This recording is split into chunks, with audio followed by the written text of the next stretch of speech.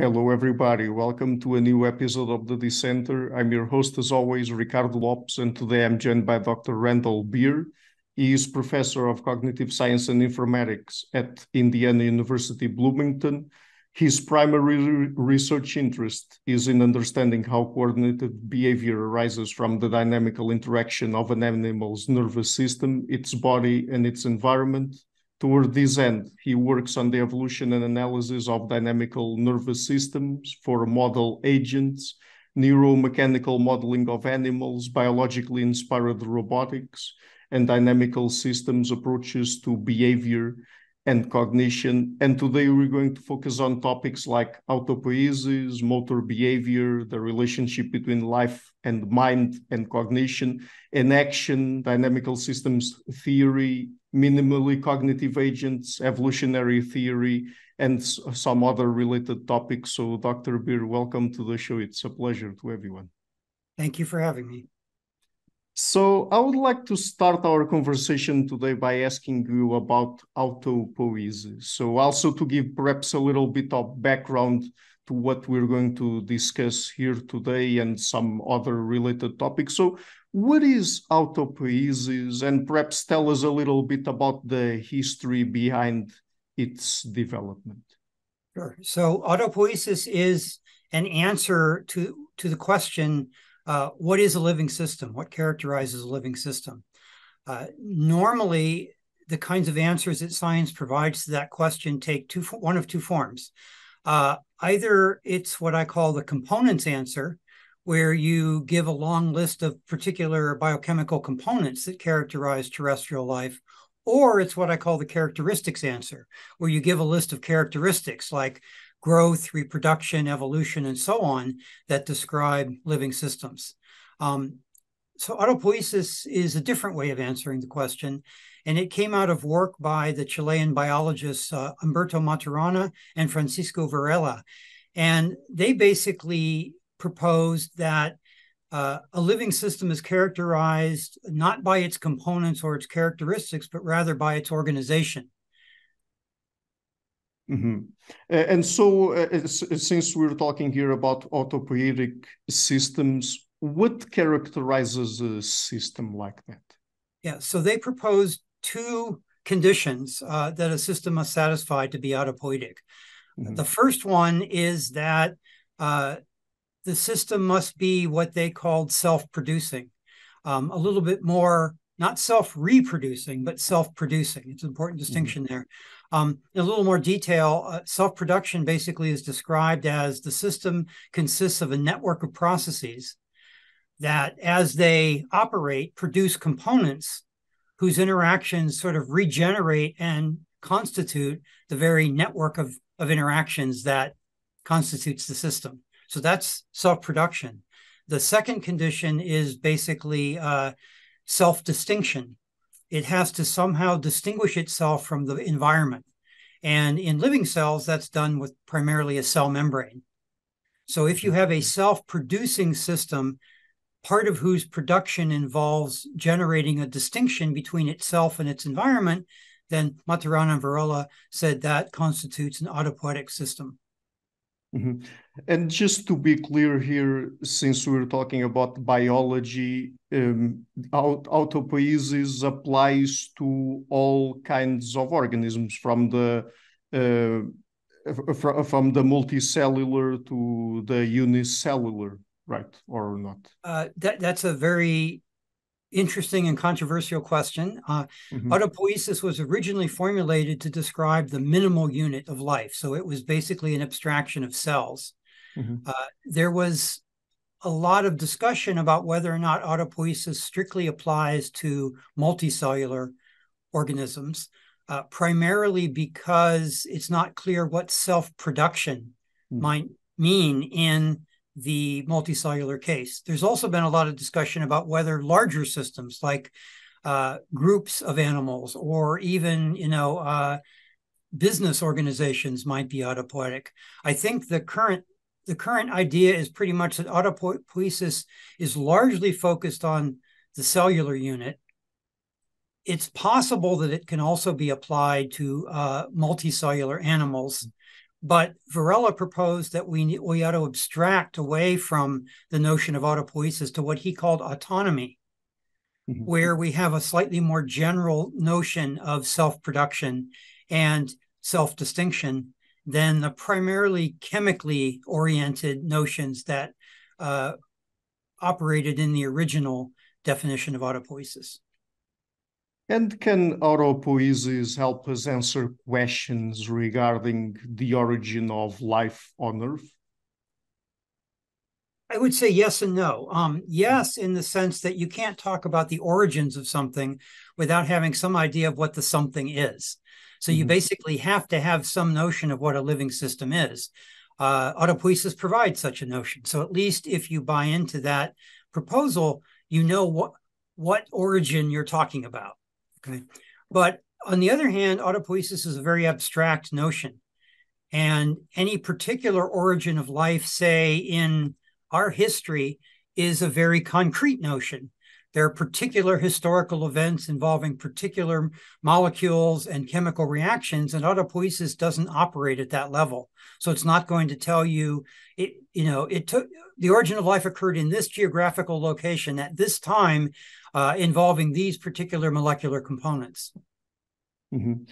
And so we are talking mostly about biology here, but does autopoiesis also apply to cognitive systems, for example?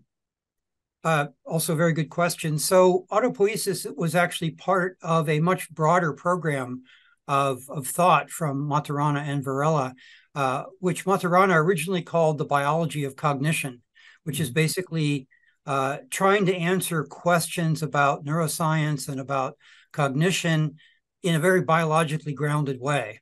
So autopoiesis in and of itself doesn't really say anything about cognition, but as an important component in this broader biology of cognition framework, it plays the role of picking out the individual whose cognition we are interested in analyzing.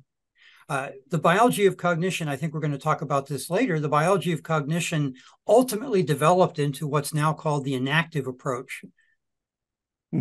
Yes, we're going to get into the enactive approach later on in our conversation, but perhaps to also sort of pave the way to that, I would like to ask you now about some of the work you've done on motor behavior and some of the species you've studied there.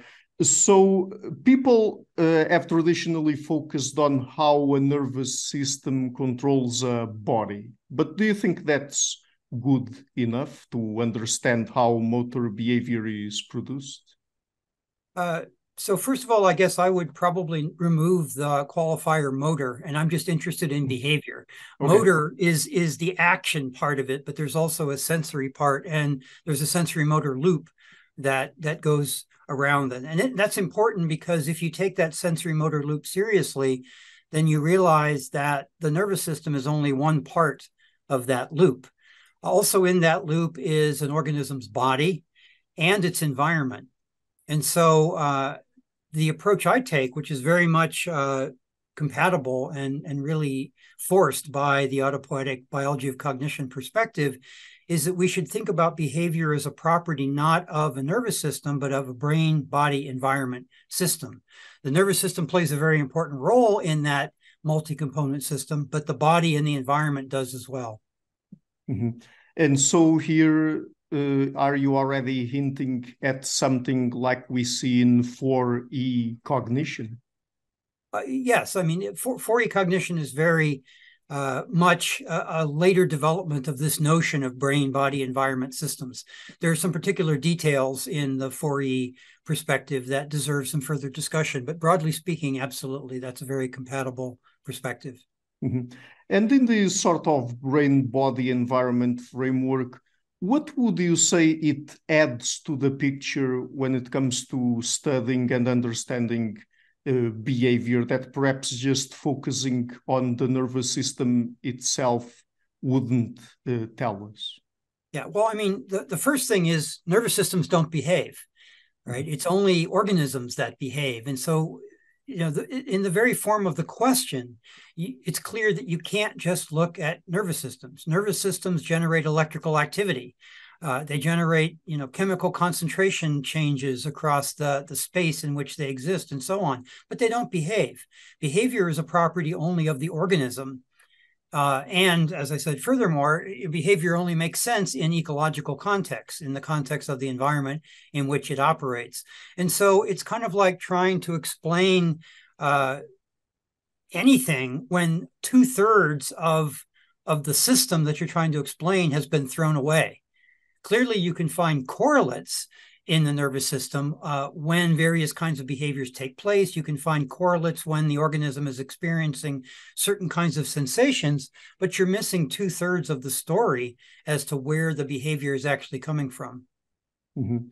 So regarding behavior, and I guess in this case, motor behavior specifically, you've done work on C. elegans. So could you start by telling us why C. elegans is a good model to studying behavior and some of the questions that are brought about looking at things from the perspective we've been talking about here? Sure. So Caenorhabditis elegans, the C is short for Caenorhabditis, is basically a nematode worm. That is one of the most studied whole organisms, let me say best understood whole organisms in biology.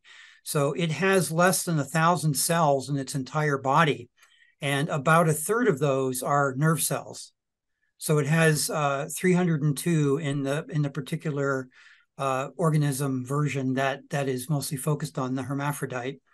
And it was the first organism to have its genome completely, the first animal to have its genome completely sequenced.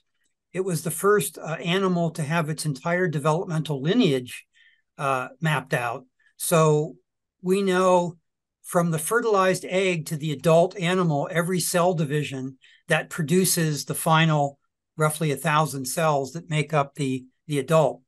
It was the first animal to have its connectome worked out. That is the pattern of synaptic connections between all of the neurons in its nervous system. So it's just one of the most well-characterized organisms, animals in biology.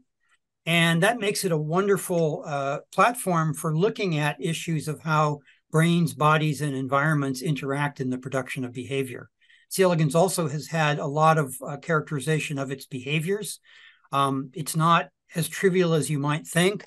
Among its behaviors, actually, C. elegans can exhibit associative learning. So it can learn to associate stimuli primarily with the availability of the different kinds of foods that it prefers. Mm-hmm. And I guess that this example is very interesting also because since we've already completely mapped out its nervous system, I guess that in this case it would also be very informative when it comes to some of the questions regarding if we should focus just on the brain or also the body and the environment in this case, because I would imagine that even if we have its nervous system completely mapped out, it's not enough to understand its behavior. Right? Yeah, absolutely. I mean, it's a great example of how connectomes, the wiring diagrams of nervous systems, are necessary but not sufficient for understanding nervous systems.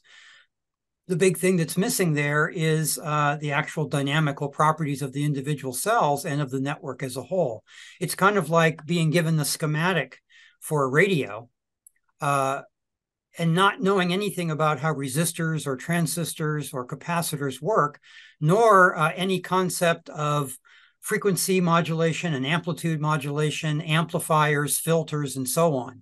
The wiring diagram is necessary, as I said, but it's not sufficient. There's a lot more you need to know, even if you don't buy into the idea that the body and the environment is important. Purely from a neural point of view, the connectome is not enough.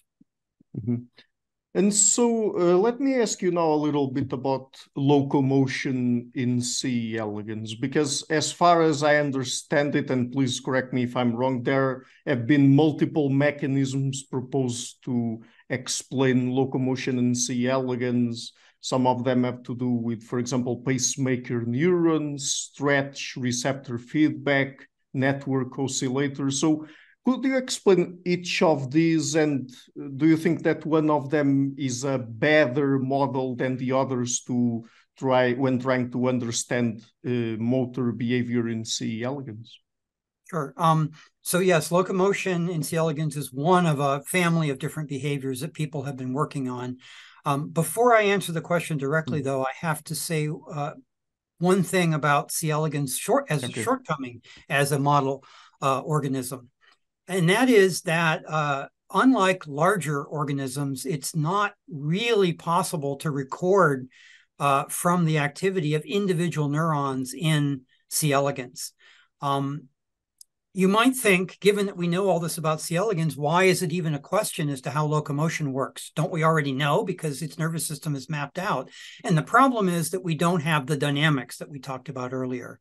So there are a variety of technical reasons for that, but the bottom line is there is another approach that is really gaining ground, and that is optogenetic approaches. And very briefly, basically what you do in optogenetics is because the genetics of C. elegans is so well known, you can basically insert genes into its genome so that the nerve cells will express a fluorescing protein in the context of calcium activity.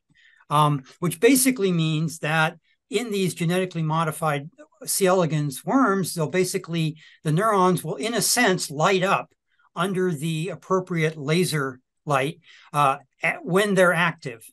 And so you can image a C. elegans, often these days, a freely behaving C. elegans, as it goes about its life. You can watch neural activity in its nervous system. It's not easy. It's in fact very challenging, and it's very sort of cutting edge right now. But that's the tool that's being used to get some insight into what's going on in the nervous system dynamics. Now, given that little aside, you asked specifically about locomotion. So there are really, not just in C. elegans, but broadly in studies of animal locomotion, sort of two broadly different ways in which a locomotion system can operate. And then within those, there are subdivisions. So the biggest division is between what are called central pattern generators and what you might call sensory-driven or reflexive pattern generators. So a central pattern generator is basically like the nervous system has a clock built into it that just keeps generating some kind of a rhythmic pattern, such as the locomotion pattern. And that there's a variety of ways to do that. I'll return to that in a moment. Pure central pattern generators don't require any sensory feedback. They're just generating the motion. Reflexive or sensory-driven pattern generators, in contrast, require feedback from the body and the environment in order to produce the rhythmic motion. So if for some reason the sensory input becomes unavailable, the pattern will run down and it will no longer produce the rhythmic movement. Typically in biology, like almost all of these dichotomies, both are usually true. So there can be some central oscillatory tendencies in neural circuits, and there is sensory feedback that modulate and shape those oscillatory tendencies. So within the central pattern generator notion, then, a distinction is often made between pacemaker neuron-driven central pattern generators and sort of network-driven central pattern generators. And the difference there is that individual nerve cells are often capable of producing oscillations on their own without any connections to other nerve cells. And that's a pacemaker neuron. That's one way you can produce rhythmic oscillations. A network oscillator, on the other hand, takes neurons that themselves can't individually oscillate, but when you wire them up into the appropriate networks, those networks can oscillate. And once again, this dichotomy is probably mostly false, in that you can find pattern generators in biology in which there are some oscillatory neurons involved, but also the network interactions are very, very important. And so these distinctions that are typically made in the literature often blur a bit when you look at any particular animal. Having said that, though, the particular trade-off between sensory versus central and pacemaker versus network can vary from animal to animal. And the question in C. elegans specifically is, what mix of these things is playing the most important role in C. elegans locomotion? And it's not a resolved question. There is strong evidence that sensory feedback, primarily from stretch sensors in the animal's body as it bends, there's a way for the neurons to detect the stretching of the body as it bends. Those seem to play an important role. It also seems at least possible, given current theoretical and experimental studies, that there is some intrinsic oscillatory tendency in the motor neurons that make up the locomotion network. And different people have proposed, this model suggests the sensory feedback plays a stronger role, or this model suggests the central oscillations play a stronger role. There's some experimental support either way. It's very much an unresolved question at the moment, which seems resolvable, I guess, is the nice thing, is that we actually, because we have our hands on all these components in C. elegans, which is rare in animals, progress is being made on this question.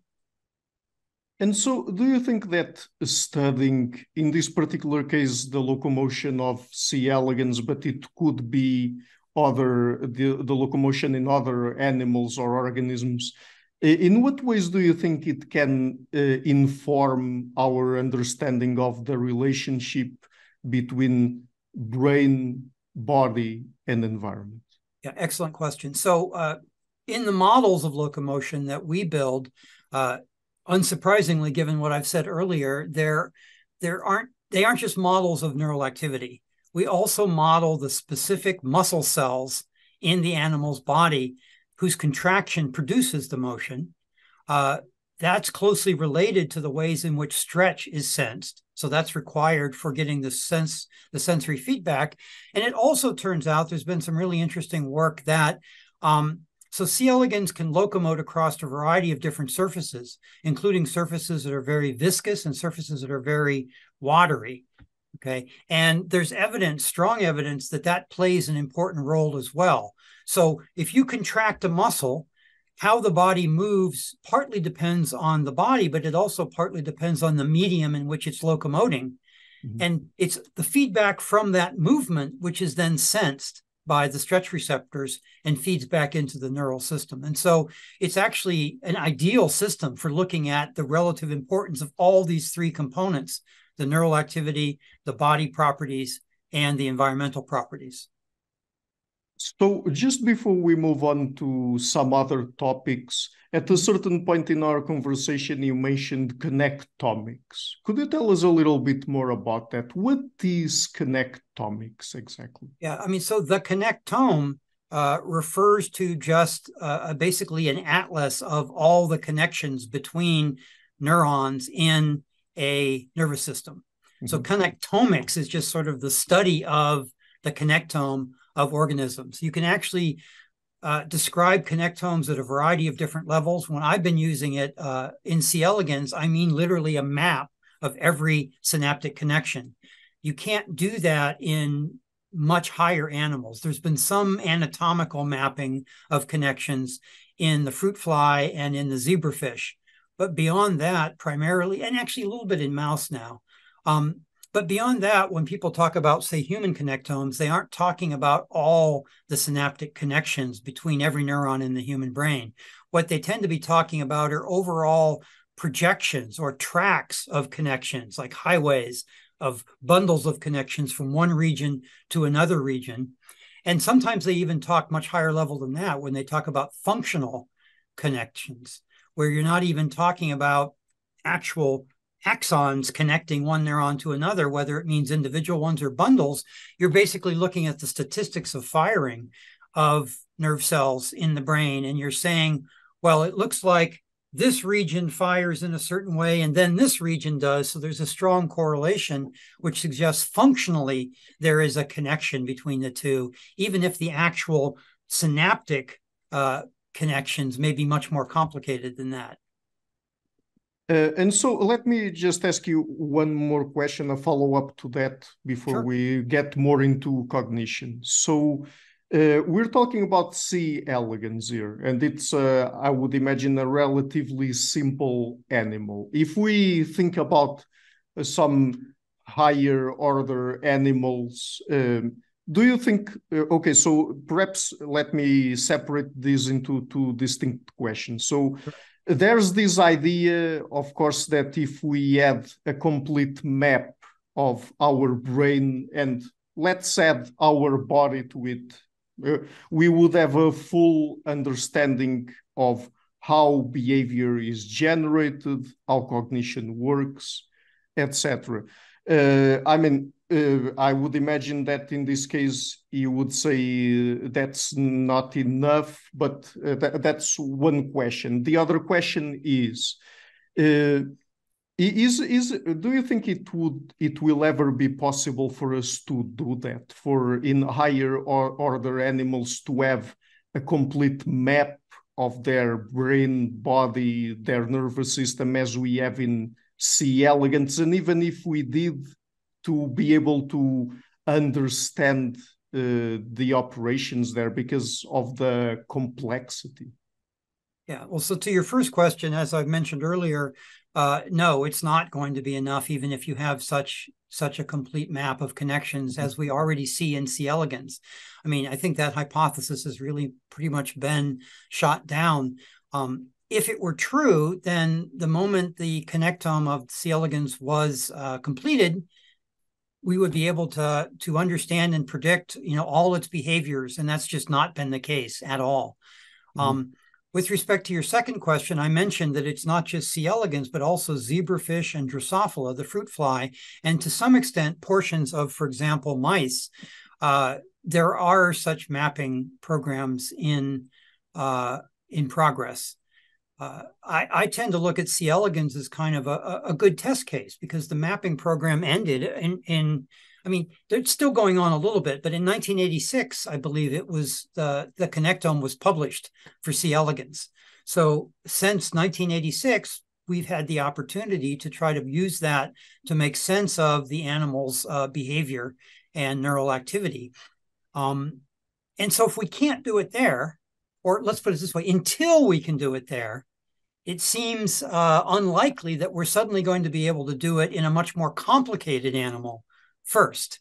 And so I'm very much a sort of simpler systems first kind of scientist. I really think we need to work it out in a case where we might be able to understand it before we try to go to a more complicated situation. Will we ever completely map out the connectome of a higher animal? I mean, there isn't even a connectome, say, of a human being. My connectome and your connectome are very, very different in their details. So that really is a question about, might there someday be the technology to completely map out the connections of any individual human brain? And I'm not an experimentalist. It seems unlikely to me, but also techniques, explode. All kinds of interesting new techniques get discovered. I think the more interesting question, though, is once we fully understand the simplest case, like C. elegans, will we find that it's even necessary to completely know the interconnections? We may discover that the connectome is part of the story. Some parts of it in particular are useful. Other parts maybe are details that don't really matter all that much. Until we have an understanding, we have no basis for deciding what's important and what's not important, which is another concern with trying to map the connectomes of higher organisms. You don't know what to map, so you just map everything. And you can do that in C. elegans. You can do it maybe in zebrafish, but it gets harder and harder to do that in higher organisms and more pressing to know whether or not that's even necessary. Yeah.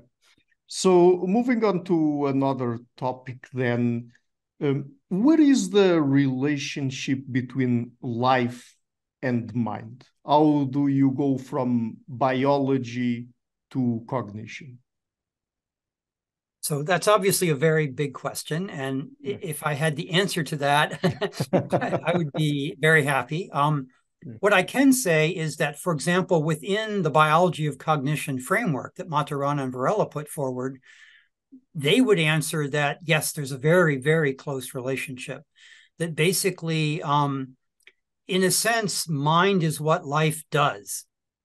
Okay, so you need to have a living system or something like a living system to have mind, to have cognition. That's half of the answer. The other half of the answer is that essentially all life exhibits cognition in a certain sense. So we have to be a little careful with terminology here. Cognition is one of those words that means very different things to different people. Maturana and Varela use the word cognition in a way I think that's very close to what we would call behavior. Okay, so it's just the interactions that an organism engages in with its environment, be they very simple interactions or very, very high-level complicated human interactions. They don't make a distinction in kind between those two. Whereas if you look in cognitive science, usually cognition is used in a very much more narrow sense than that. Typically, it points to the cluster of behavioral capacities that are unique to, or at least most commonly found in human beings. Okay. And when you define it that way, then you get into all these debates about animal cognition and so on. When you define it in Maturana and Varela's way, there's no cliff, there's no sharp edge from one to the other. It's just, which is not to say that C. elegans can play a good game of chess. It's just saying that what C. elegans does is not different in kind from what we do. We just have a much deeper and richer capabilities in shaping our behavior in interacting with our environments than a simpler animal like C. elegans does. Okay, so in this biology of cognition framework that Maturana and Varela put forward and that Enaction builds upon, yes, those two things are very, very closely related. Life is the thing that behaves. And whenever you have a living system, it's of necessity embodied and embedded, and therefore engaging in interactions with its environment. You can't not have behavior with a living system. And without that autonomously behaving entity that is an organism, behavior doesn't make any sense, in a sense, in Maturana and Varela's perspective, at least. Okay, so I've tried to answer your question within the context of a particular conceptual framework. That question would be answered very differently in the context of other conceptual frameworks, where, for example, in cognitive science, at least in some areas of cognitive science, the biology is completely irrelevant. The distinction that's typically made is the biology is the hardware, cognition is the software, and that kind of a distinction makes no sense in the biology of cognition framework, but in traditional cognitive science, that's a very strong distinction. And so the answer to your question depends on what conceptual framework you want to address it from. Yes, of course, it's important to keep in mind in this conversation that we are tackling here things from a particular perspective in cognitive science, because there are several perspectives out there. So, and you mentioned at a certain point there that based on Maturana and Varela's biology of cognition framework, Enactivism sort of stems or builds up from that. So what is Enactivism then, and how does it frame cognition? Okay, so in answering this question, I have to point out that you'd probably get a somewhat different answer from an enactivist. So from my perspective, as I've said before, enactivism is just a further development of the biology of cognition framework.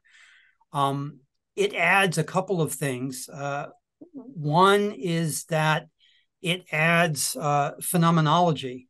So this is a tradition in philosophy that grants, I wouldn't necessarily say primary, but let's say at least equal status to subjective experience and subjective perspectives as it does to objective perspectives that are more typical in the natural sciences. So it brings in a whole body of thinking there, which I don't work with at all. So I'm not going to say any more about that. But if you talk to sort of card-carrying enactivists, they would really emphasize that component. Enactivism also takes on board Varela's abstraction of autopoiesis to autonomy. So it's primarily interested not in living systems per se, but rather in autonomous systems. And typically identifies or works with autonomy at other levels. So, for example, sensory motor autonomy, even social autonomy, the autonomy of sort of social units as a kind of new level of cohesion that can have its own autonomy and own interactions with other social units and so on. And so it really, whereas the biology of cognition was primarily grounded in autopoiesis, although it also had a lot to say about nervous systems, enaction sort of starts in some sense by emphasizing the sensory motor unit, the multicellular agent interacting with its environment as a main focus, and is also very interested in how sort of meaning comes into the picture. The original biology of cognition explicitly rejected notions of meaning and purpose and things like that as being constructs that appear in the eye of the observer of an autopoietic system rather than play any operational role in its moment-to-moment function. Enaction through Varela's later work basically views such things as intrinsic properties of the system, not ascribed properties. And again, I'm not the best one to explain that because most of my work is very much grounded in the biology of cognition framework, although with a few steps towards more inactive conceptions. So there's a notion of precariousness, for example, which comes out in Enaction that I think was very much implicit in the biology of cognition and autopoiesis, but wasn't really made explicit. So I work with that concept. I also am very interested in the models that I make of autopoiesis and the biology of cognition in at least flipping back and forth between what you might call the objective and the subjective perspective on the same agent, and look at how those two perspectives sort of stories might relate to one another as a simple way to think about how to resolve the apparent tension between these two perspectives without granting a priori the subjective perspective as being an intrinsic characteristic.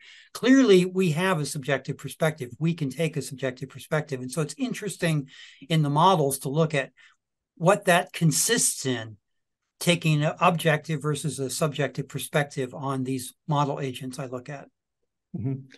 So earlier we mentioned at a certain point that there are different approaches, different perspectives and frameworks in cognitive science, and one of them, or a group of them, I'm not sure, is usually called computational-representationalist approach. So I would like to ask you if that is still the dominant approach in cognitive science, and yes. If so, what would you think are its limitations? So the answer to the first question is absolutely yes. The second question, I hate to do this, but again, it gets into terminological distinctions. So one of the problems with the notion of computation in cognitive science or the notion of representation in cognitive science is that people mean lots of different things. And so you can't just talk about the computational approach or a representation. Just to give you an example, in a paper I wrote many years ago, I identified, I think it was 5 different notions of computation that are at play in cognitive science.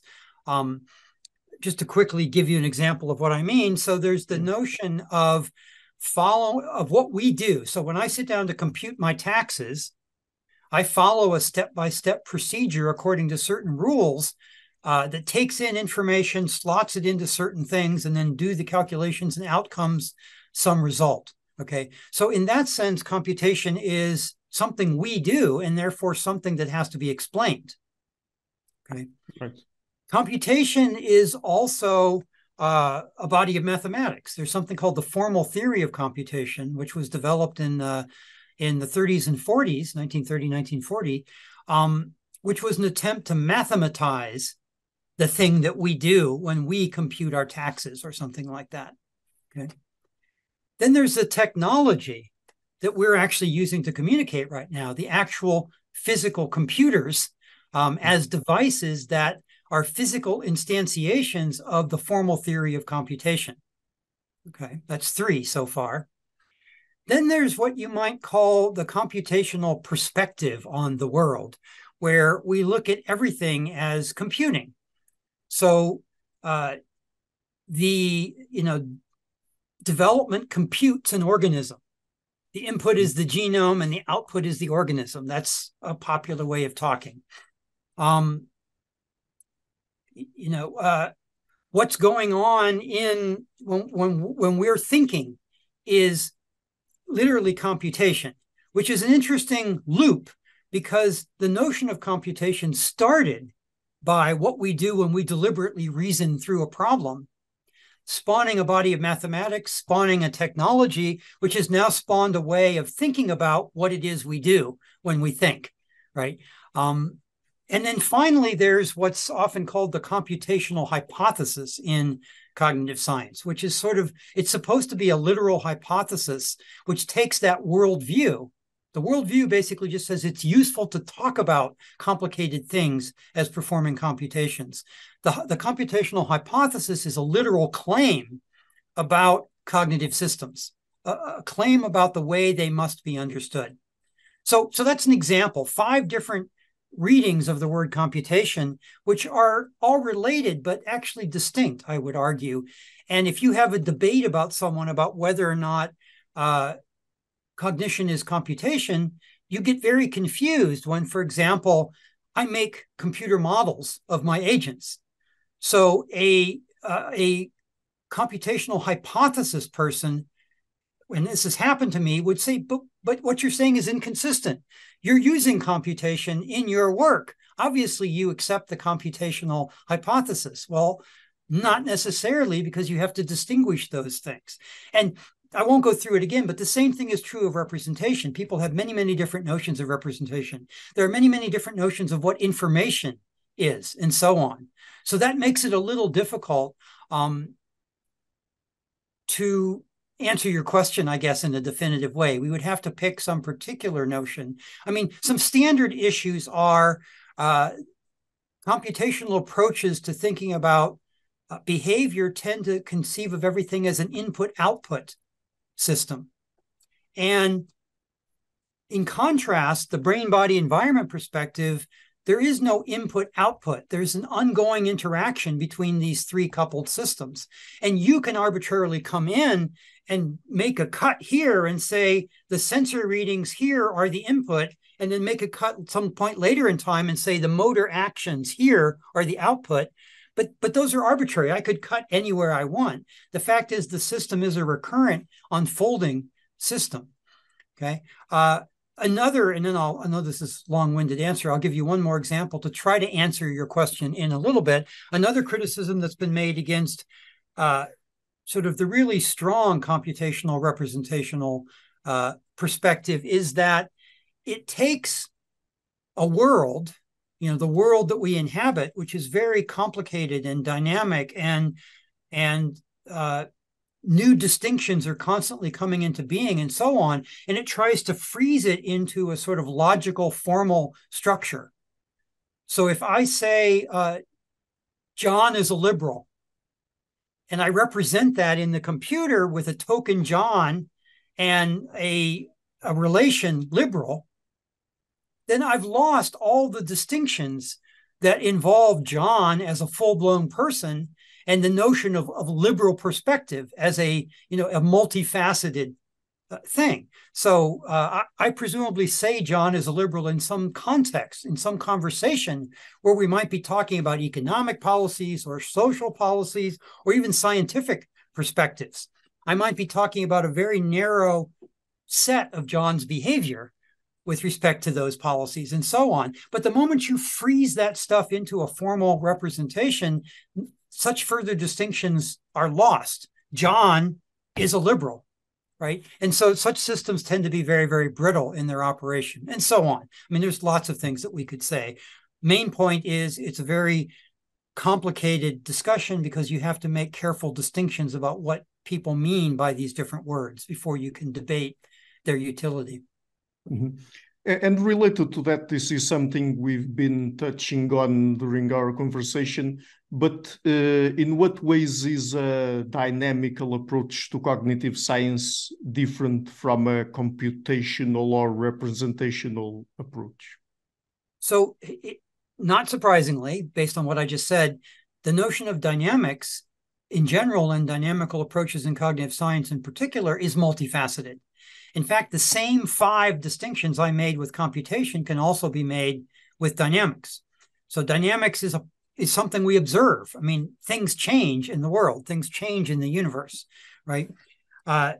There is a modeling technology, namely differential equations, which is one mathematical way we can capture such change in the universe.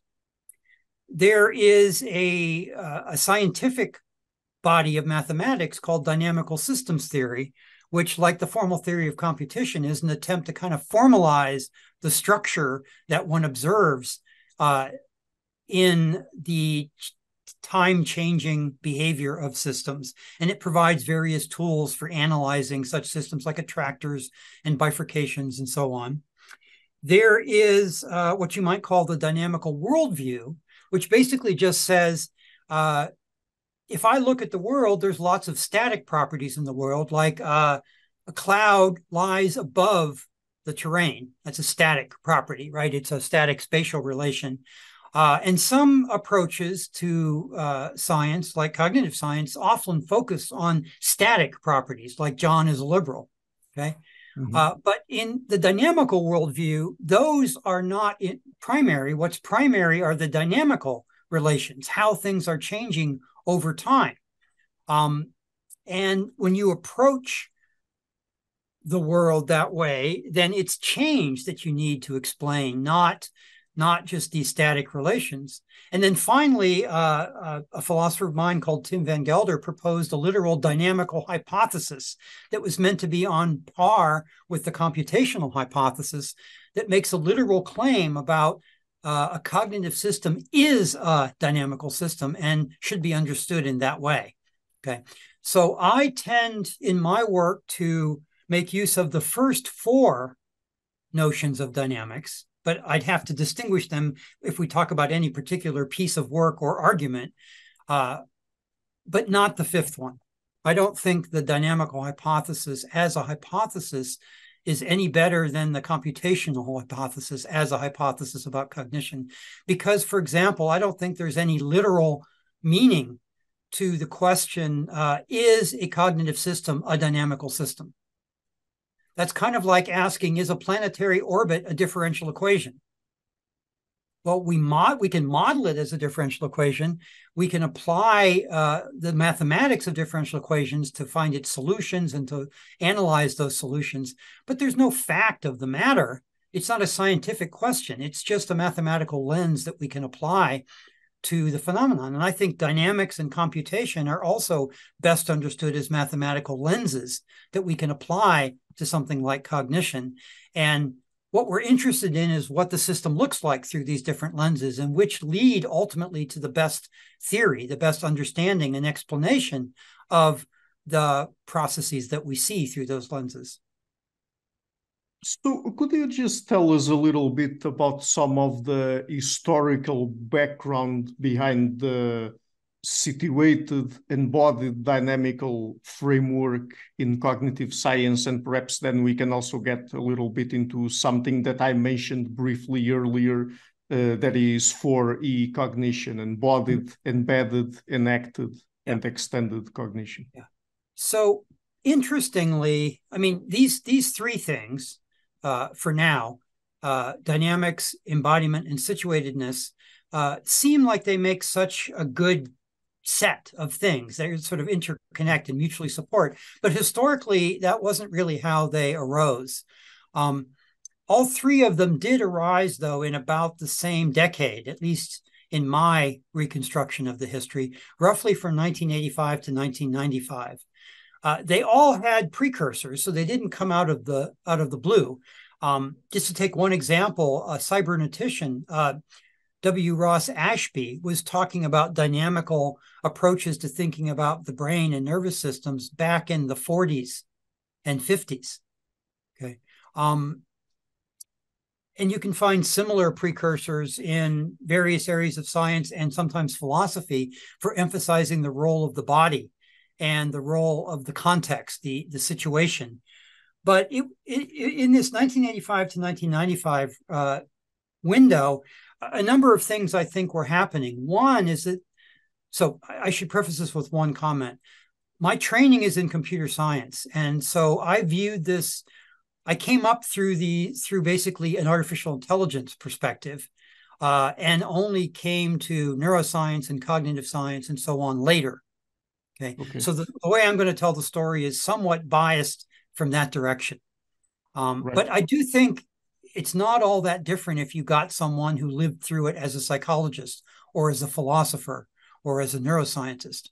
So, but from my perspective, circa 1985, there was an increasing number of people who were very concerned with the limitations of AI as it was being practiced at the time, some of which we've mentioned, like the brittleness of the systems and so on. And let me start. So like I said, I could do this in many different ways, but let me start with embodiment. So Rodney Brooks, a roboticist and AI researcher at the MIT AI lab, really started pushing the idea that embodiment mattered. And he was a roboticist, so he pushed it from the point of view of the kind of robots that we build from the classical traditional AI perspective just aren't cutting it in the real world, right? They aren't flexible enough. They aren't fast enough. They look nothing like even the simplest biological systems. So what we need to do is reorient our thinking in AI away from very high level, narrow capacities like natural language communication or chess playing, medical diagnosis, things like that, and focus more on what it takes to make a robot behave like an animal in the world. Okay. And that was the beginning, in a way, of this embodied notion. It really came out of robotics in AI. Mm-hmm. Situatedness, interestingly, is somewhat different. So the earliest work in situatedness really came out of areas like anthropology and social psychology. So people like Lucy Schliepfen and Ed Hutchins and Terry Winograd were all concerned. So they initially, at least, were very much thinking in terms of computation. But their beef was not that computation wasn't a good model of cognition. It was that computation was limited and that it tended to be isolated from the situation, the environmental context in which cognition operates. Okay. And so part of this came out of actually concerns about language. John Bearwise is another person that to mention here, that when you're trying to understand language, you really can't do it very well divorced from a situation in which the language is occurring.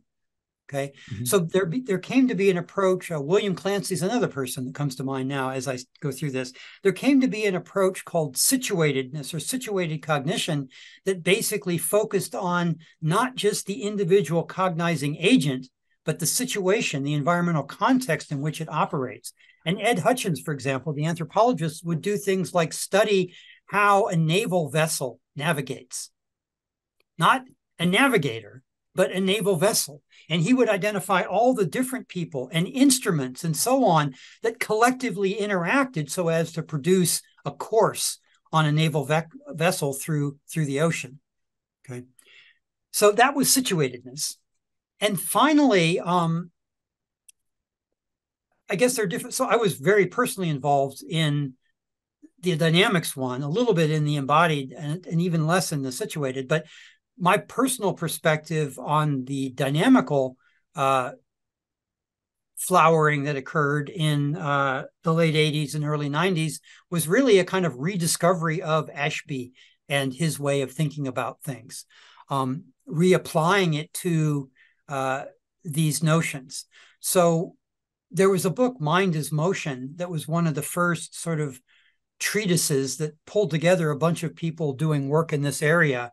And it's an interesting snapshot to see. Some people were working on motor behavior at the time, like me, but some people were working on language and thinking that language is not such a static, discrete structure. Language occurs in time. As we speak, I'm producing a sequence of words. As we read, we're consuming a sequence of words. And each word sets the context in, say, my brain activity for reading the subsequent word. That sounds very much like a dynamical process, not different in kind, at least, from planetary orbits and things, something that unfolds over time, right? There are people looking at perception and so on. So in a lot of different areas, people were starting to realize that, we're ignoring all of the temporal information that is crucial to everything in the natural world, including even things like human language. So you had, let's say 1990, although it's not a particular point there, but let's say about 1990, you had all these different strands sort of out there intersecting, but also somewhat separate across half a dozen different fields. And over the subsequent few years, they started to come together. In my own work, just to give you an example of how they come together, for my dissertation, which I completed in 1989 and was published as a book in 1990, that's why I'm dating that time, I basically set out to try to build in simulation a complete behaving virtual animal.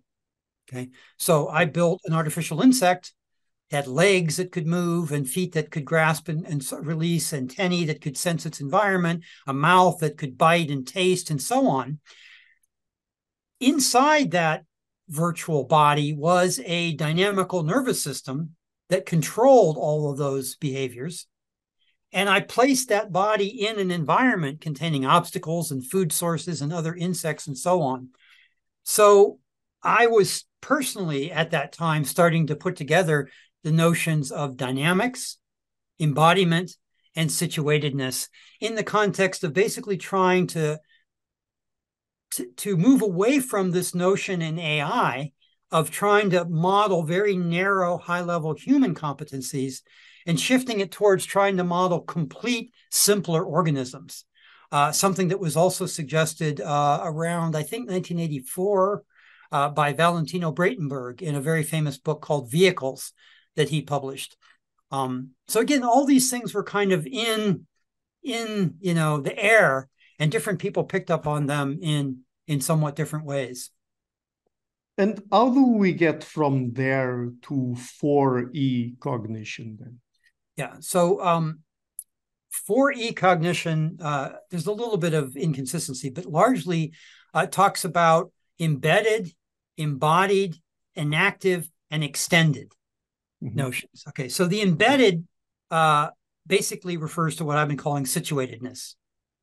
The embodied is what we've been calling embodiment. So the first half of that is stuff we've already talked about. It just got pulled out and named in a clever way that all began with E's as a way to kind of put it out there as a unit.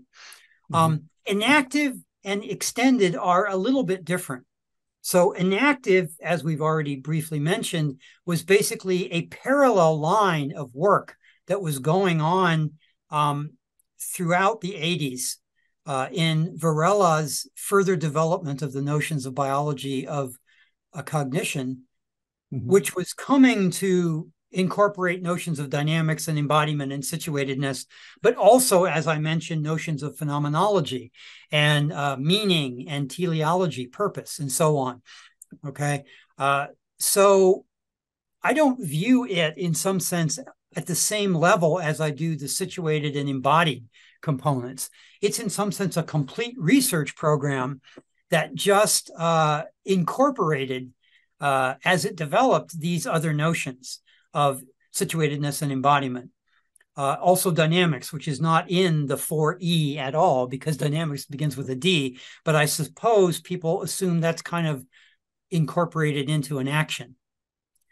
Finally, the extended mind is a notion that primarily came out of work by Dave Chalmers and Andy Clark, two philosophers of mind, that made an argument that about the conditions under which we should think about cognition as being only in the head, and the conditions in which we need to think about cognition as also being in the environment. Okay, and they use examples like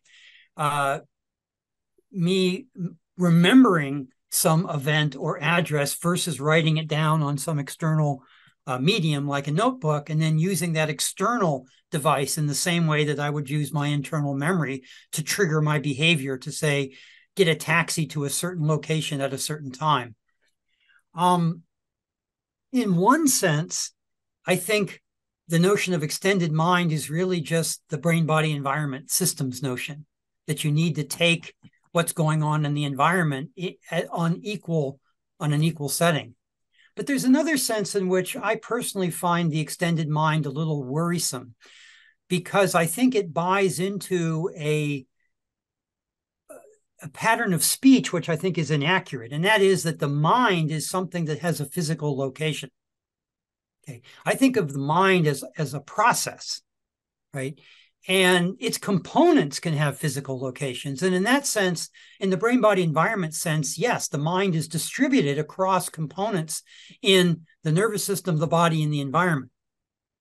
But if you want to localize it in any way, I think it's as wrong to say the mind or cognition can be in the environment as it is to say that it's in the head.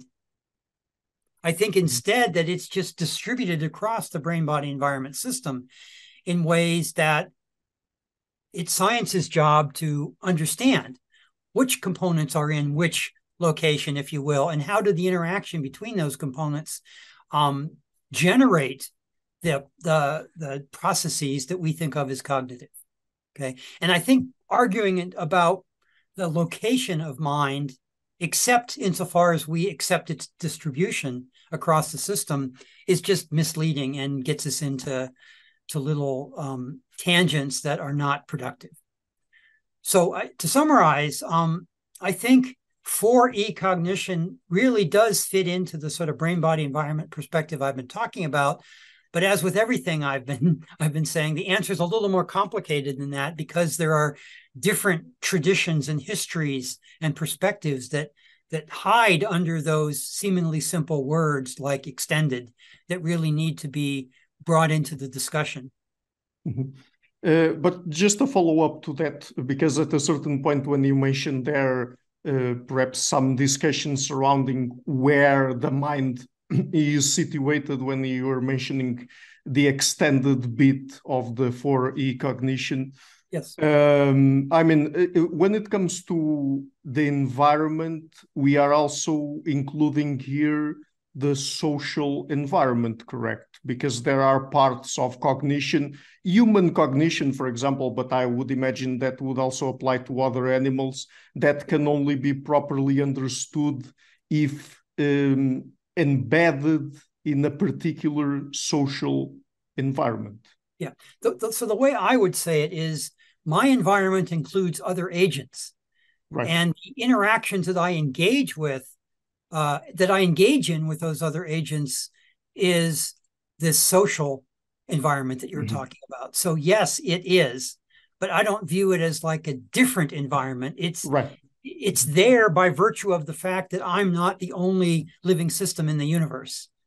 There are other organisms, there are other human beings, and therefore my environment includes such systems, and my interactions with my environment include interactions with such systems. And our pattern of interaction has its own character, which is different from my pattern of interaction with a pen or something, right? So it's all on an equal footing to me. But yes, those would be included by virtue of the fact that there are other agents in my environment. And related to the notion of embeddedness and also environmental feedback, how is it that multiple behaviors can be driven from the same neural circuit? Yeah, so I think that's a really interesting question, and it's a beautiful example of a question that you would approach very differently if you take a very brain-centric perspective versus if you take a brain-body environment perspective. So if you take a brain-centered perspective, you'd be looking for some sort of switching mechanism in the nervous system. Maybe there'd be some network, some executive network of neurons that biases other networks so that some get activated and some get deactivated or something like that. But then you run into the problem of what switches the switcher. I mean, ultimately, where is this coming from? And then you get into, unfortunately, discussions of consciousness and free will and all this stuff. I look at it very, very differently. Neural dynamics, by virtue of its sort of nonlinear character, can go down. If you imagine you took a snapshot of the state of my brain, whatever that would mean, not just neural firing, but maybe chemical things, whatever that means, and however unrealistic it would be to do, you take a snapshot right now. Okay, that's a single state. And if you imagine unrealistically that I'm completely disconnected from a body and the environment, so I'm in the brain in the vat, right? That single state would evolve in some particular way over time just by virtue of the neuronal interactions only. There's nothing else coming in, okay? Yeah. That evolution would be uniquely determined by the current state. If you take a sort of physicalist perspective, there's not some, other thing that's supervening on the physics. It would just unfold in one way, right. Okay?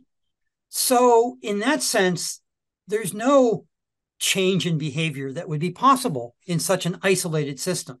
Now, there may be things that we would externally interpret as a change in behavior because my brain dynamics changes over many timescales. So for a while, I may be doing one thing, like, I don't know, snapping my fingers, and then eventually, because of slower timescale changes, I may habituate to that sensory feedback and sort of shift to another mode, okay, where I don't know, sleep or something. Now, you can't even sleep exactly because there's no body there anymore. But at any rate, the thing is, it's one state unfolding along one trajectory that we might partition into different behaviors based on some property of that state trajectory, okay? In contrast, and so that's the way that this neurocentric way has to think about multiple behaviors, is that there's something about that trajectory that goes one way for a while and then goes another way for a while and occupies these different behavioral subsets. Okay. The moment you have a body in the environment, all of that's still going on. It's not like the brain becomes an input-output device. You still got all the brain dynamics, but it's constantly being shaped and perturbed and modulated by what's going on in the body and what's going on in the environment.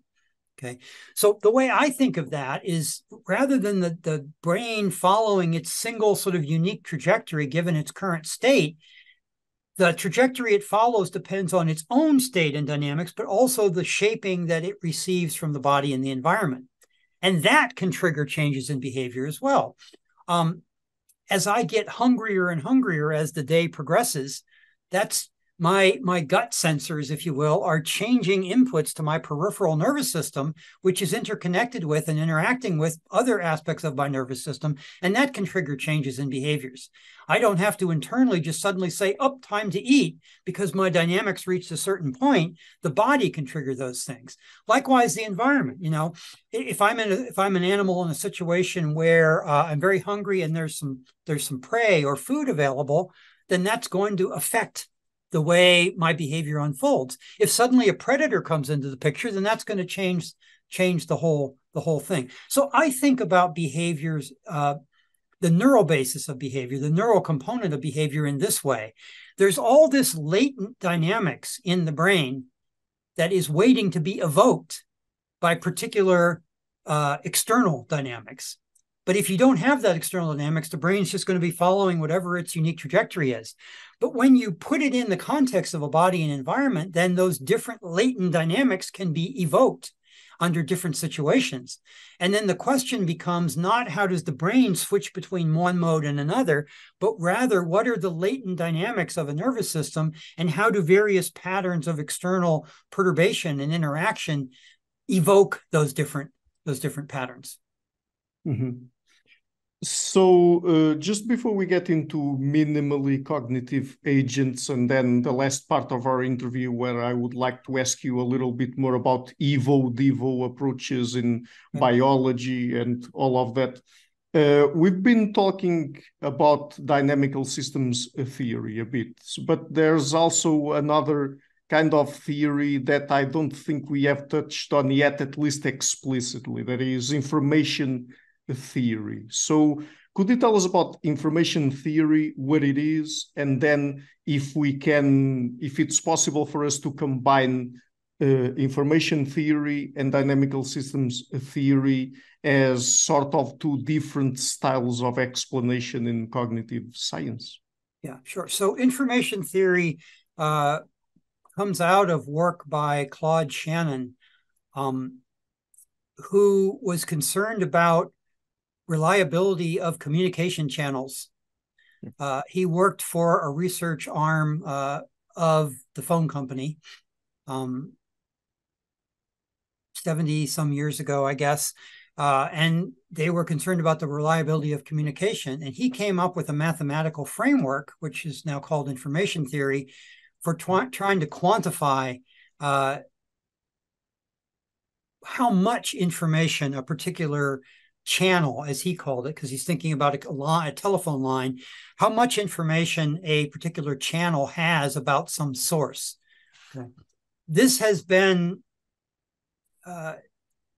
co-opted, much to his chagrin to some extent, to be applied to basically whenever you have a random variable, that is, I can make some measurement about some quantity in the world, and it's partly random because I'm just going to measure it over and over again, or going to measure it in different contexts, and I get some distribution of values. And maybe I'm just going to talk about one aspect of information theory. Maybe I have another random variable that I also make a bunch of measurements of, and I get some distribution.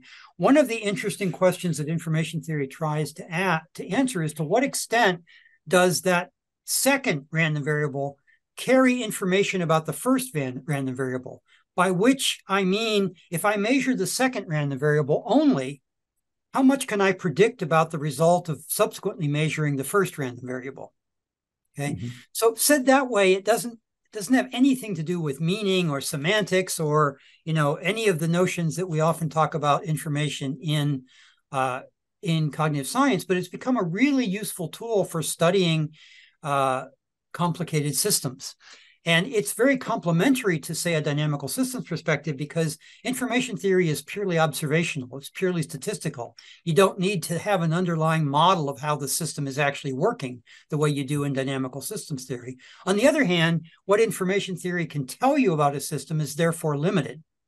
So if I say that measuring that second variable carries a certain amount of information about the first variable, that doesn't necessarily mean that there's some causal link between the two.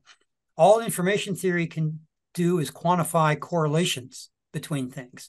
It can be suggestive of a causal link, but to discover that causal link, you have to dig deeper. You have to actually perturb the system and look at the effects, or you have to actually get down into the underlying dynamical mechanisms of the system and show that, for example, if my two systems are neurons and one of them seems to carry information about the other, that there's actually a synaptic connection or a synaptic pathway between them. All of that's outside the purview of information theory. But information theory can be, because it's a statistical theory, can be applied to systems for which you have no hope of completely working out the underlying detailed mechanisms. So that's the answer to your first question very briefly. That's kind of what information theory is about. It's about sort of correlations between distributions of random variables. And to answer your second question, I first want to point out that the way I look at this is just another entry in my toolbox. So there's formal theory of computation, there's dynamical systems theory, there's information theory, there's probabilistic approaches. These are all mathematical bodies of work. They're mathematical tools, or the way I like to think about them as they're mathematical lenses through which I can look at a complicated system. Okay, so I can try to explain the brain dynamically, computationally, information theoretically, using sort of Bayesian reasoning, probabilistic reasoning. All of those things are lenses. And it's not that, and this goes back to why I think a dynamical hypothesis or a computational hypothesis isn't meaningful, because there is no fact of the matter that a system is computational, it is informational, it is dynamical, and so on. It's a question of, if I look at the system through this lens, does it buy me something? Is it helpful? Does it help me formulate my theory of what's going on? And so the particular work that you're talking about was an attempt to show that in a simple model. So what we did was we looked at a particular model agent that we had produced, and we analyzed it in a fair amount of detail through the lens of dynamical systems theory, and came up with a story about what was going on. And then we kind of set that aside and took the lens of information theory. And we tried to forget about the dynamical analysis and just say, as an information theorist, what would I measure? What would I calculate? What would the story look like? And then we basically showed how these two separate or different stories of the same agent were both complementary. Let me put it this way. They weren't inconsistent, but they weren't redundant. Okay. They were complementary in that the parts where they overlapped were consistent, but they emphasized certain different aspects of the story and different, they had different strengths and weaknesses. And so the point of the work was to have a concrete example to make the argument that we shouldn't have debates about dynamical hypothesis, computational hypothesis, information hypothesis. We should rather take this whole toolbox and use it as best we can to try to understand a complicated system. That doesn't mean that every tool is equally useful for every system. Okay, I'm not saying all tools are created equal. It's just like, you can use a screwdriver as a hammer, but it doesn't work very well. You're better off using a hammer under certain situations. You can also use a hammer as a screwdriver. If you've got the part that pulls the nails out, the tines can sometimes be used to loosen or tighten a screw. But it's better to have both in your toolbox and to use which tool works best for which job. And the same thing, I think, is true of these mathematical tools. So now about minimally cognitive agents. So what is the minimal cognition research program about? And what are you trying to learn or understand through it? So again, I have to make a distinction. When people use the term minimal cognition these days, they typically are referring to what are the minimal capacities that a system must exhibit in order to be considered cognitive. Okay. And that gets into a discussion point we had earlier about the idea is that cognitive behavior is some special subset of behavior that only humans and maybe some higher primates and things can actually exhibit. And so the minimal cognition program then depends on where you make your cut. Okay. If it's conversing in natural language with a human being, then that's a pretty high level of system that you have to have in order to consider it to be cognitive. If it's just deploying memory in a advantageous way, for example, then single-celled organisms can do that. Plants can do that in certain situations. Not surprisingly, based on what I said earlier, I don't like to think about it that way. I like Maturana and Varela, to think about every living system behaves. It's just that the behavioral capacities are more or less complicated than some other behavioral capacity. And so when I talk about the minimally cognitive behavior, which was the term that I introduced in 1996, I don't mean minimal cognition in that sense. Okay.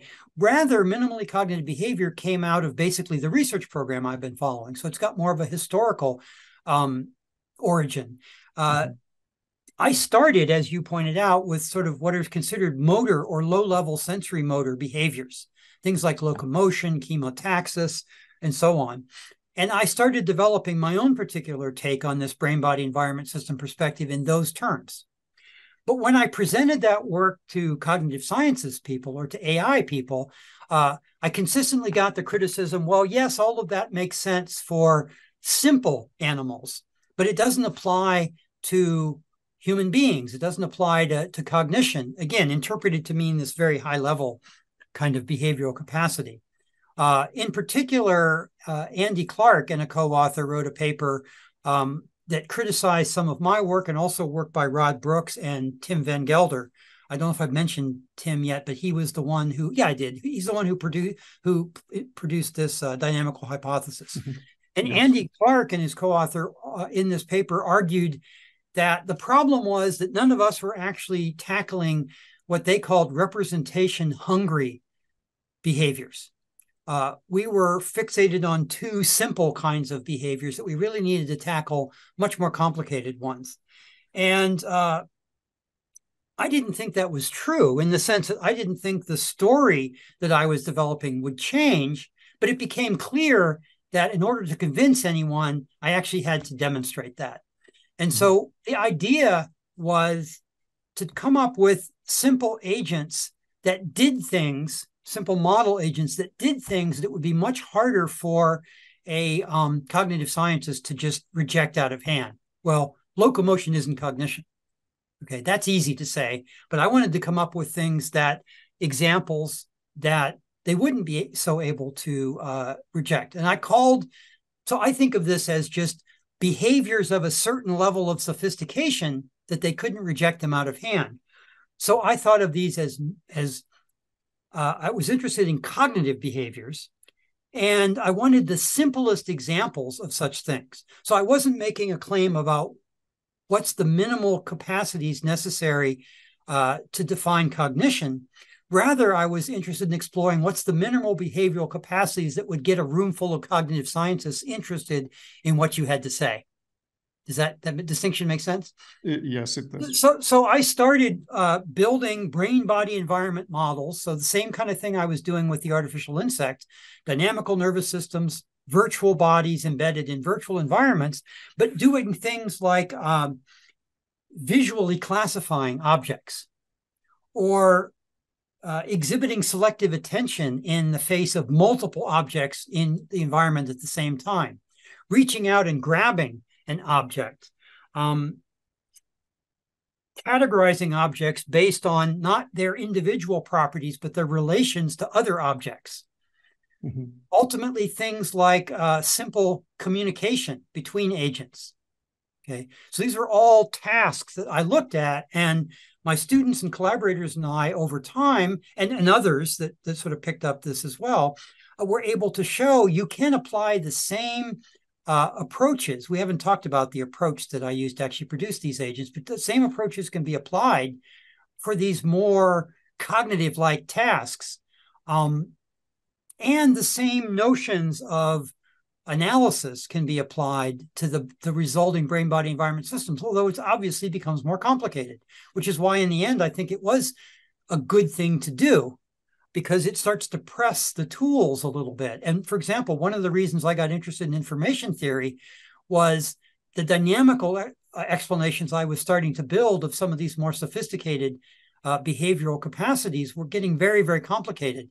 And I was looking for other tools, thinking a screwdriver might be helpful here rather than just a hammer. I was looking for other tools that might give me complementary insights.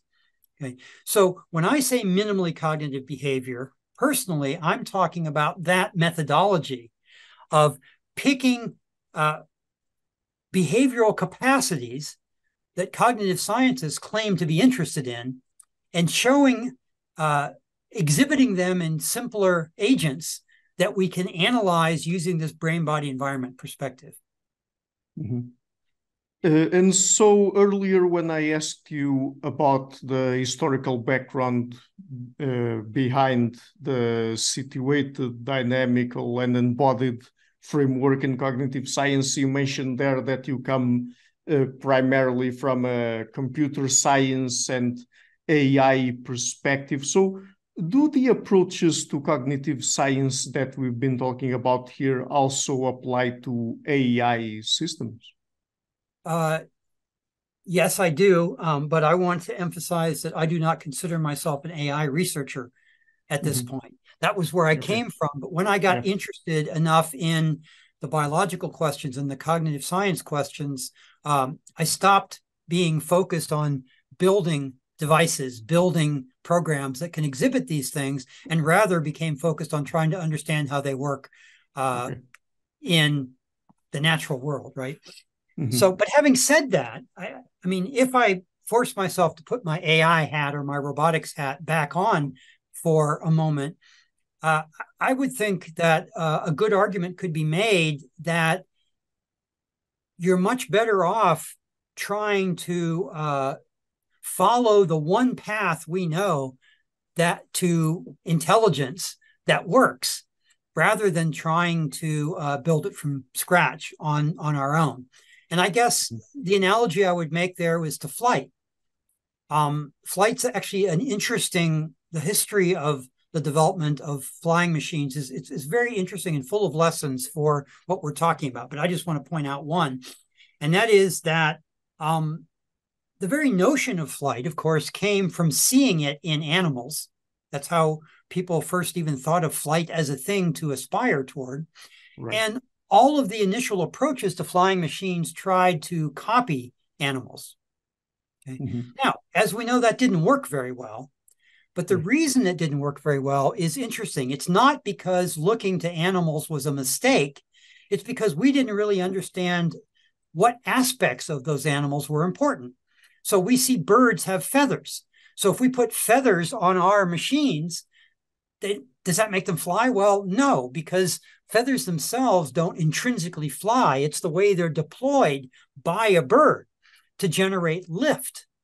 And eventually, in thinking about what it is about animals that produces flight, and when we try to copy some aspects of those things into our machines, which ones were more successful, you start to uncover principles like Bernoulli's principles, to take one, for example, which generates lift in fixed wing aircraft, that you start to understand what is it about animals that made flight possible, and therefore what is it that we need to copy in our attempt to engineer flying machines.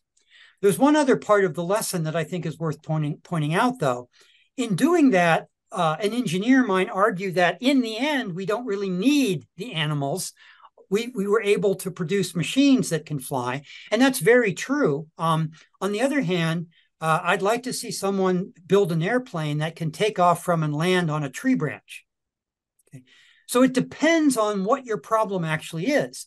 And the problem for the engineers was to transport people, originally just one, but eventually lots of them, packed into a can of sardines, basically, long distances. And that's not something that birds do. That's not a goal of natural flight.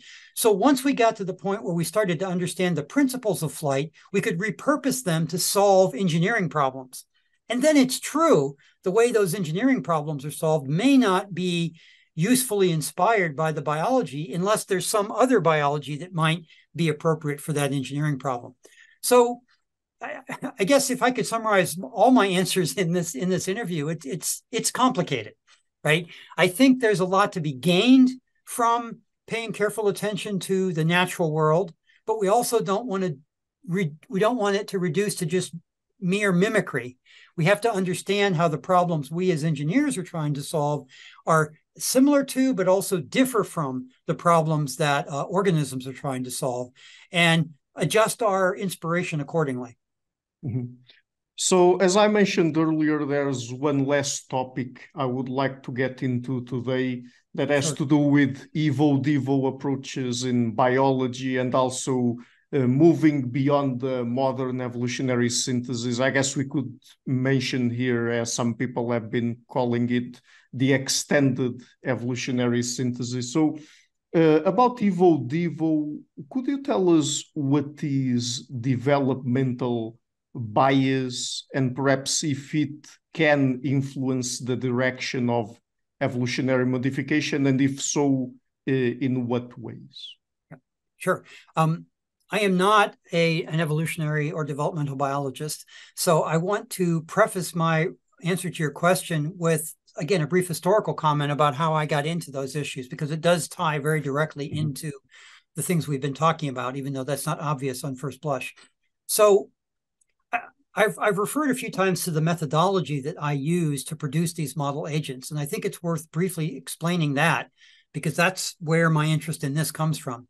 So we can build model nervous systems, model bodies, and model environments and put them all together. But we have a problem of, if I just throw a bunch of stuff together randomly, it doesn't do any interesting behavior. Clearly, we want brain, body, environment models that actually produce some interesting behavior, like walking or selective attention or something like that.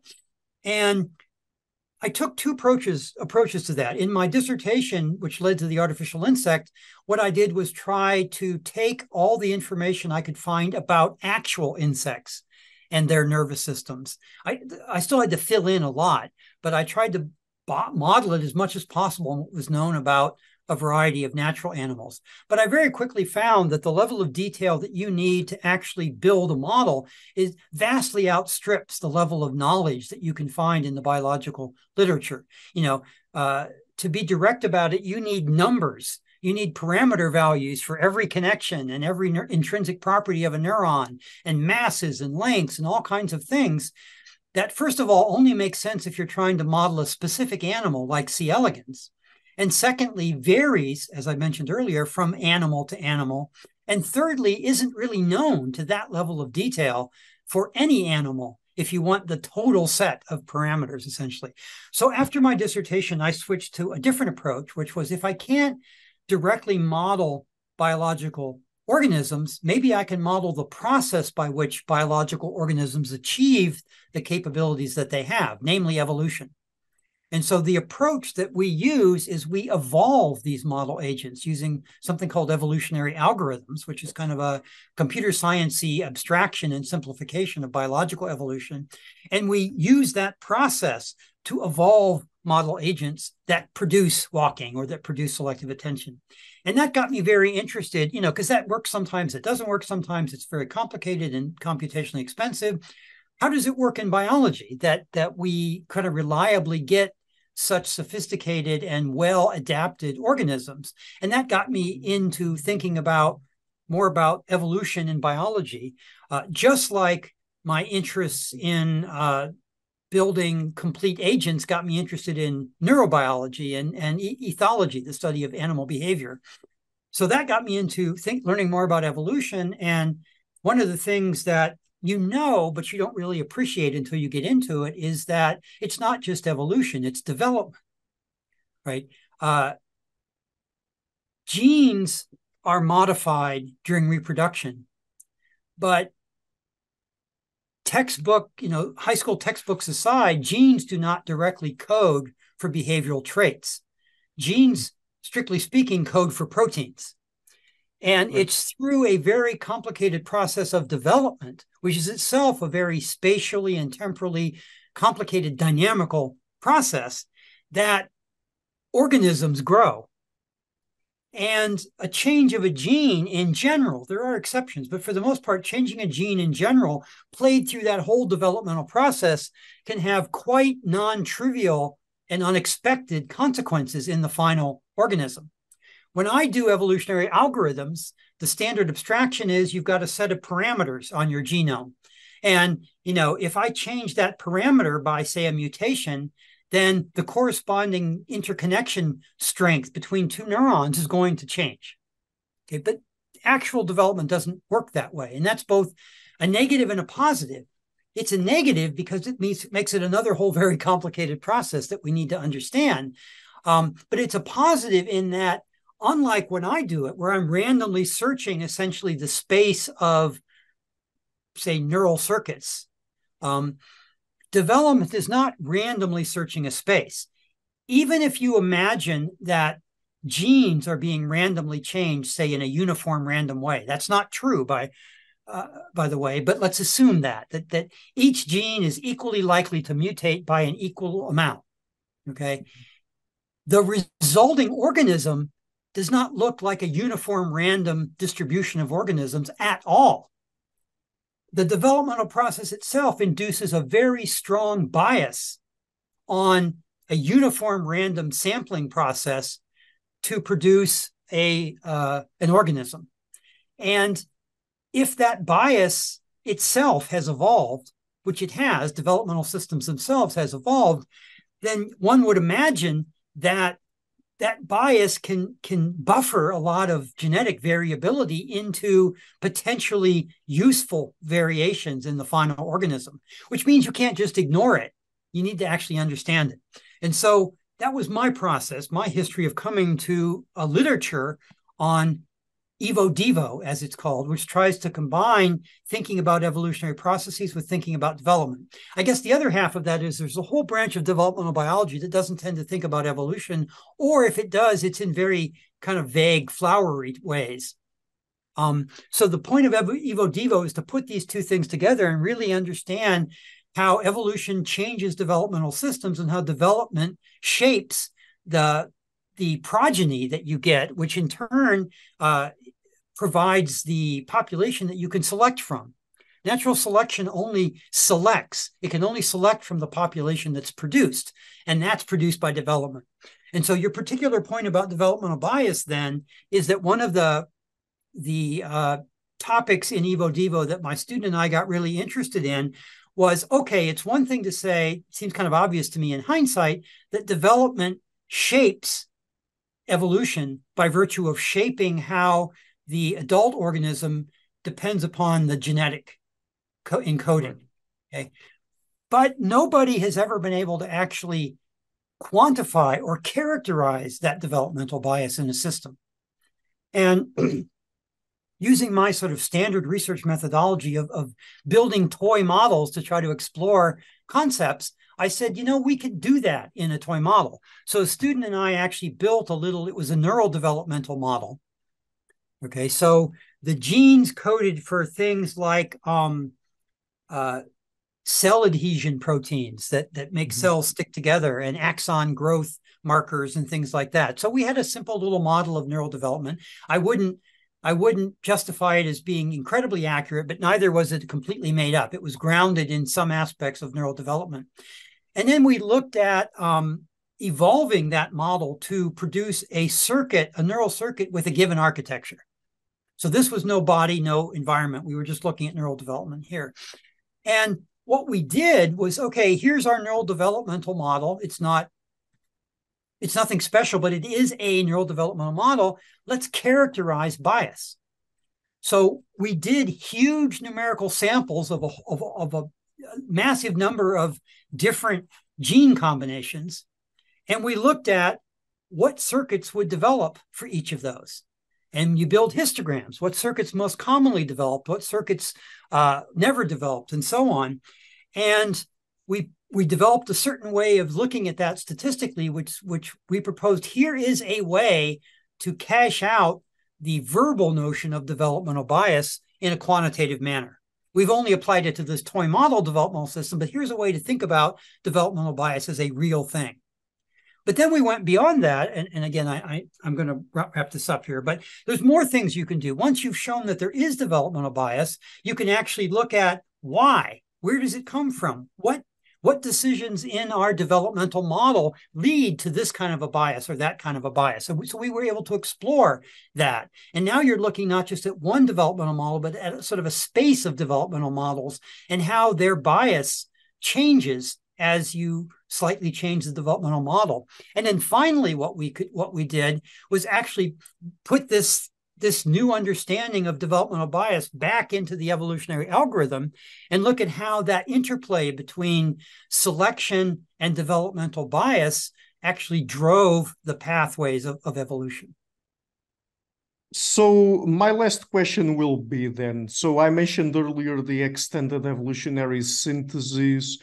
Do you agree with people who propose to extend the evolutionary synthesis to include, of course, some phenomena coming from developmental biology, and other people also talk about things like culture, language, symbolism, and other factors like that that might shape sometimes the direction of evolution, and other times how a particular organism develops beyond, let's say, a gene-centric view of evolutionary biology? Yeah, I mean, the short answer is yes, I absolutely do. A slightly longer answer is it's very much like my reasoning with the brain-body environment systems. Mm-hmm. Let's start with genes, okay? You have genes. You go through transcription and protein synthesis and development, and obviously there's also growth and, maturation, but I'm going to forget about that. Outcomes, let's say, an adult organism. I'm already simplifying things, but so we have genes to adult organisms. Now, that phenotype, first of all, the genes aren't subject to selection. It's only properties of the organism that are subject to selection. But it's not like once you reach adulthood, some great evaluator in the sky comes down and stamps a number on your forehead that says your fitness is 17.3. Okay. What happens is you live a life in an environment, interacting with other individuals. Let's say that life ends up not leaving any progeny. Then no evolution took place along your particular lineage. Mm-hmm. If, on the other hand, you reproduce, then now you're back here, right? Those individuals receive a complement of genes that themselves will be transcribed and expressed and developed, and they will live a life. And it's only through that whole process of transcription, development, living, which includes culture, and so on, that you're being evaluated. So the engine, I think, of selection, as I said earlier, doesn't work unless you actually produce organisms and with variation. And those produced organisms depend upon that whole intervening process between genetic transcription and reproduction. So anything that appears along that long line of the life of an individual has to play a role. It affects the reproductive viability of the individual, which ultimately is what feeds back into the genetic level to produce evolution.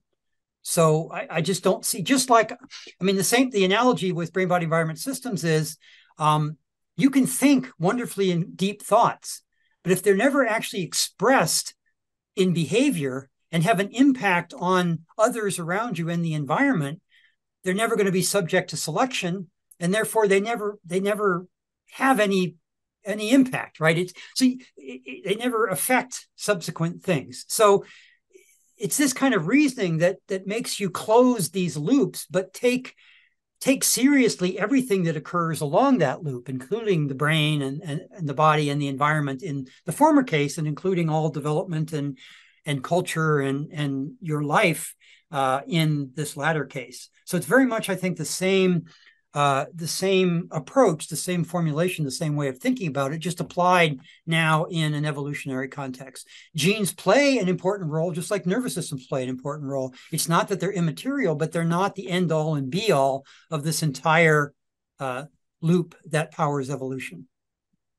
Great. So I think this is a good point to wrap our conversation on. Dr. Beer, just before we go, would you like to tell people where they can find you and your work on the internet?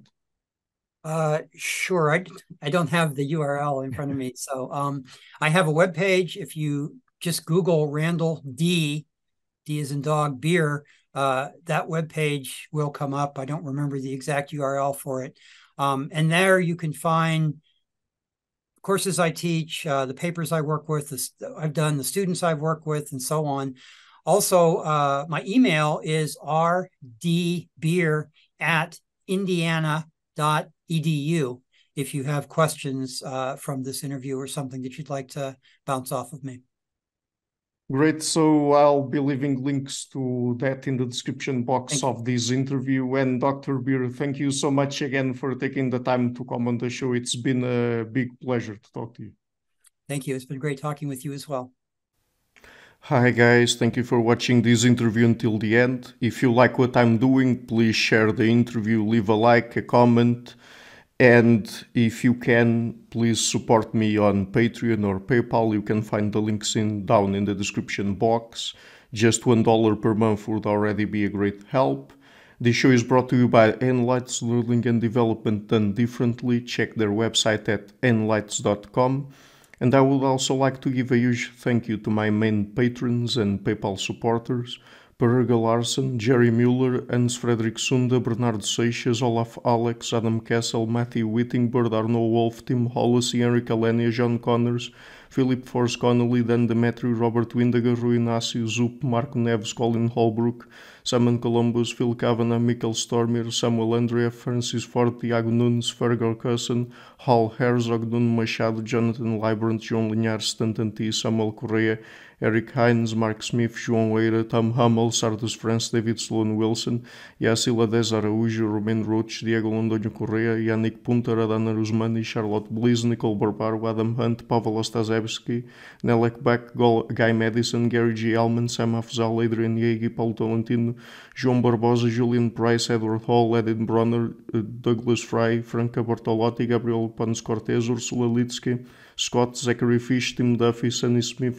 John Wiseman, Daniel Friedman, William Buckner, Paul George Arnaud, Luke Loaki, Georgios Theophanos, Chris Williamson, Peter Wolozin, David Williams, Diogo Costa, Anton Erickson, Charles Morey, Alex Shaw, Amaury Martinez, Coralie Chevalier, Bangalore Atheists, Larry Dealey Jr., Old Herringbone, Starry, Michael Bailey, Dan Sperber, Robert Grassis, Igor N., Jeff McMahon, Jake Zuel, Barnabas Radix, Mark Campbell, Thomas Dobner, Luke Neeson, Chris Story, Kimberly Johnson, Benjamin Galbert, Jessica Nowicki, Linda Brandon, Nicholas Carlson, Ismael Benzliman, George Coriatis, Valentin Steinman, Per Crowleys, Kate Von Goller, Alexander Hubbard, Liam Dunaway, BR, and Masood Ali Mohammadi. Special thanks to my producers Isar Webb, Jim Franks, Lucas Stafiniak, Tom Vanagdam, Bernard Hughney, Curtis Dixon, Benedict Mueller, Thomas Trumbull, Catherine and Patrick Tobin, Giancarlo Montenegro, Al Nick Ortiz, and Nick Golden, and to my executive producers Matthew Lavender, Sergio Codrian, Bogdan Kanivets, and Vege G. Thank you for all.